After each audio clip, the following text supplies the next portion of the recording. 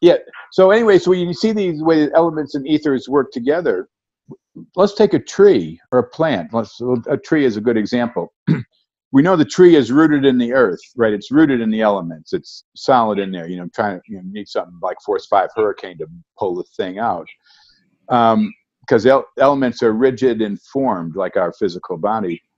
But the ethers are mobile, and the ethers are subject to astronomical conditions, such as sunrise and sunset, right? Day and night. That's an astronomical condition. The moon, and we can see this in the plant world. So plants, the tops of the plants are rooted in the ethers, right? But the ethers are mobile and ever changing.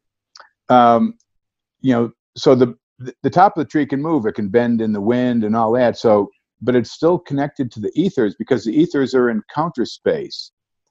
So counter space is everywhere. That's what we call scalar space, scalar transmission.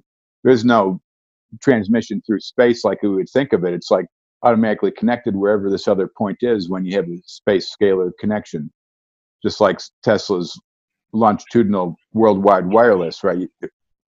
I think if they went, of course, like an orthodromic pathway that it would be, which is like great circle pathway, it would calculate out to pi over 2 times the speed of light. But in effect, you're dealing with a instantaneous transmission, because once you're on the other side of the so-called speed limit of light, you virtually are instantaneous. So we looked at things like starlight being probably instantaneous like that. That doesn't take any time to get here. That these are instantaneous longitudinal transmissions, space scalar.